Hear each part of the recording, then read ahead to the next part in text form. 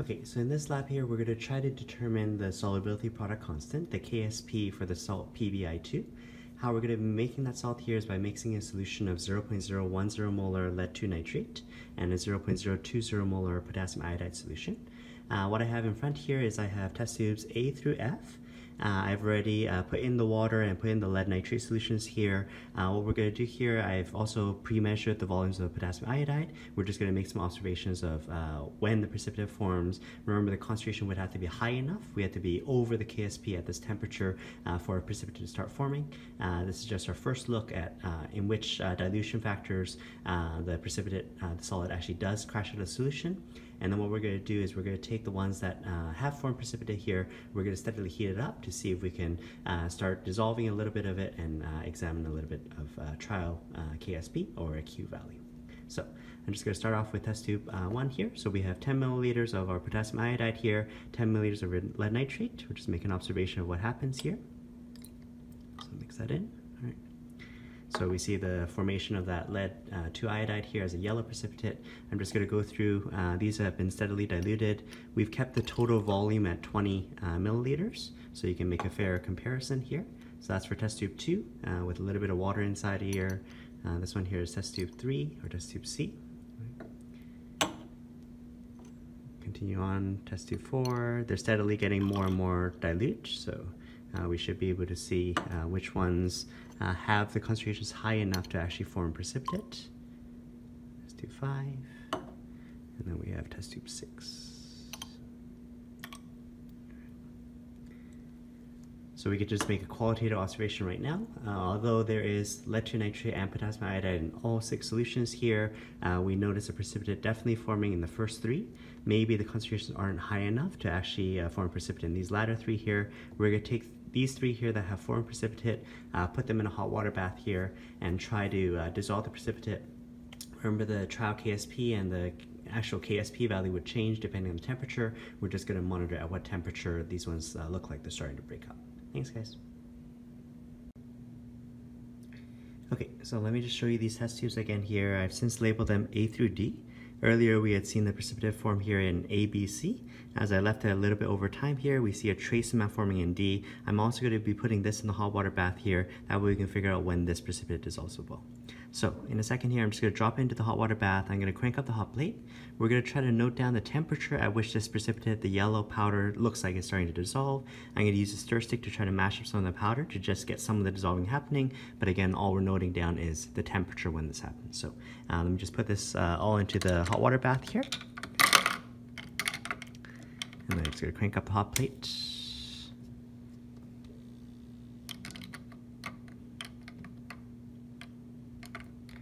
We're going from the highest concentrations in A all the way down to D. So right now here the hot water bath is 37 degrees or so. Hopefully you can see it from the thermometer there. Again, I'm just going to use a glass stir rod here to try to mash up some of the powder. Just want to make sure the temperature is uniform inside the test tube as it is in the hot water bath.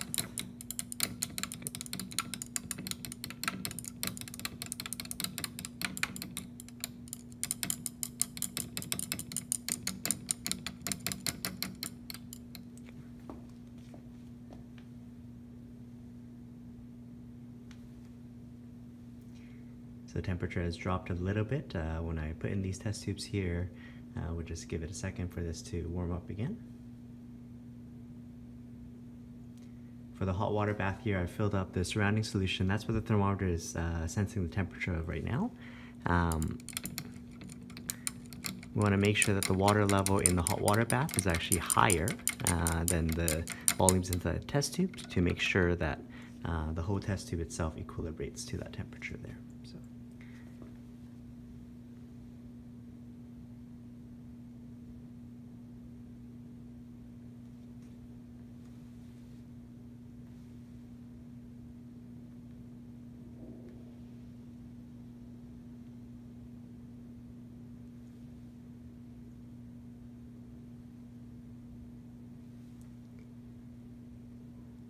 Alright, so looks like the temperature is starting to rise again here.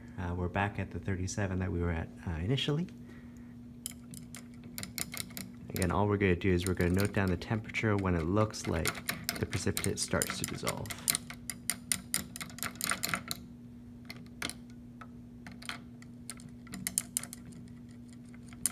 There was only a trace amount in this test tube D, that's why I'm expecting this is probably going to be the first one that's actually going to dissolve away.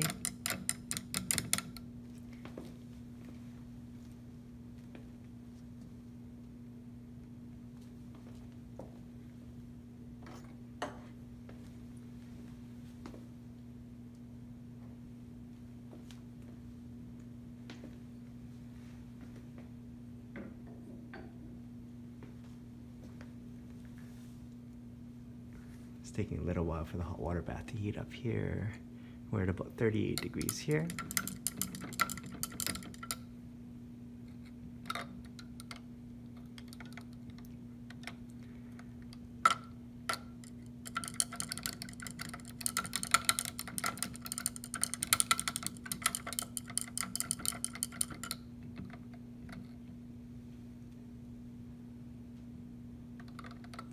So when we are at room temperature here, there was still a trace amount of this yellow precipitate. Now that the temperature here is increasing, we're getting close to 40 degrees here. Starting with our first test tube D, okay. You'll notice here that the yellow has dissolved away. So I'd say for test tube D here, you can note down that temperature here. It's 40.0. That's when that precipitate started dissolving away. Just gonna take this away here. So again, you can see basically the yellow precipitate is gone. Right? So that leaves us with these three in front of us here, A, B, C. I'm going to be using a new stir rod here. Remember, A was the most concentrated. As we went to C, we're getting less and less concentrated. We had diluted it with water, so I'm expecting C is going to be the next one that's going to dissolve away. It's totally possible that even when the water bath here, it might end up boiling, and then when it's boiling, maybe the precipitate still hasn't disappeared yet, so that's totally possible, but that's sort of the limit that we have from a water bath. So looking at test tube C here, I'm still seeing definitely some yellow precipitate left over. We're at about 43 degrees right now.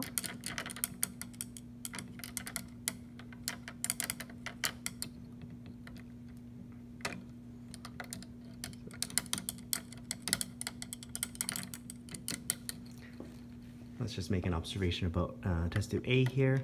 You'll notice here that the yellow precipitate has sort of settled at the bottom. It may look very clear at the top, but we've learned in our chapter that this one here would be a saturated solution. In fact, the precipitate has already been maximally dissolved in the liquid. It's only what's left over that actually settles out in the bottom.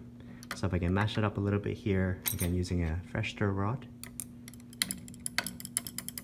see that dissolving a little bit better. Remember, the powder is actually in equilibrium with the saturated solution above. The rate of dissolving is equal to the rate of recrystallization. So that's when the particles are a little bit more suspended in test tube A here. We're at about 50 degrees here. You still see a trace of yellow inside this test tube, so we'll warm it up for a little bit longer.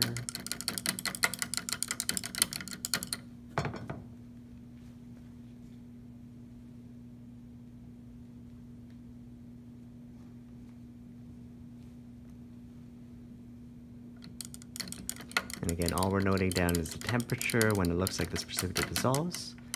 We know Ksp here as a KEQ. Only temperature can change the actual value. So as the temperature here gets hot enough, as the new Ksp here hits the trial ion product inside the solution, we should see that the precipitate starts to dissolve.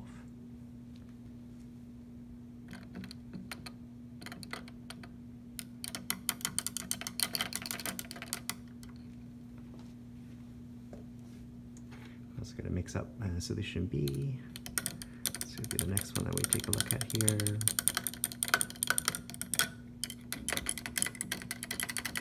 The lead iodide is more dense in the solution in front of it, so that's why it sort of powders out at the bottom.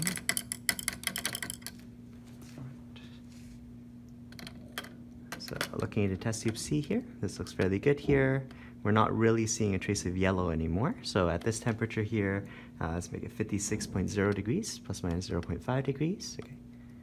This one here has dissolved away. Here.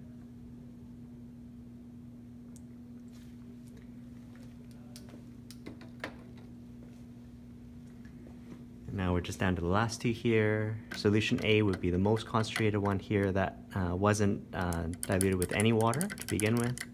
Solution B had a little bit of water.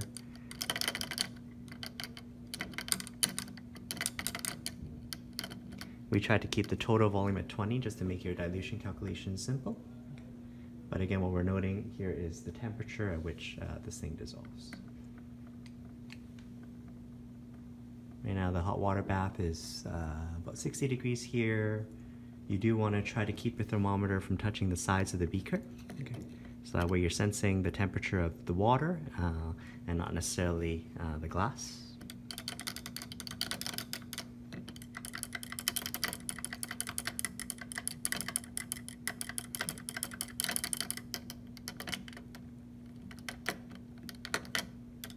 Depending on how well I did these dilutions here, we'll see if by the time we get to boiling, I can at least dissolve some of this precipitate here.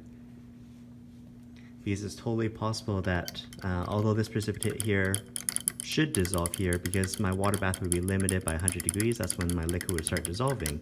Maybe by that point here, it actually hasn't dissolved away yet. I'm using the stir stick just to suspend some of those particles in solution here, try to make sure that the temperature is uniform between the test tube itself and the beaker inside.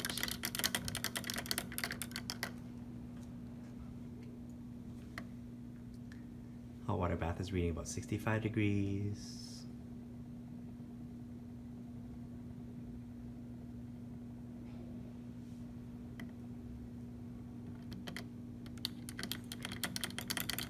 Hot plates are also not uniformly heating, so that's why we use the water bath here. I'm hoping the heat gets spread around the water pretty evenly, so that as it heats up the test tube, it should be able to be enough to actually dissolve up the powder. It's a little strange, it's looking like test tube A is actually starting to dissolve better than test tube B. Okay. We'll just leave it in for a second here. The hot water bath is about 70 degrees right now.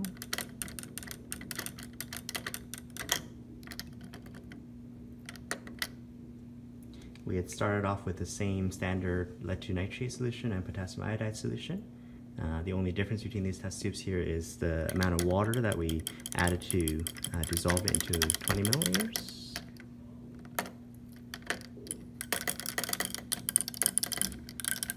So the thermometer is reading about 72 degrees here.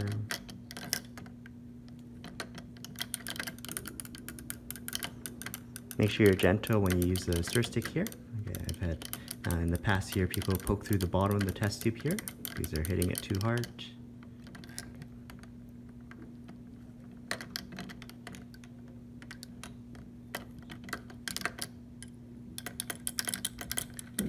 So again, surprisingly, test tube A is looking like it's actually dissolving better than test tube B. You can talk about in your experimental error what could have happened that is giving us this observation here.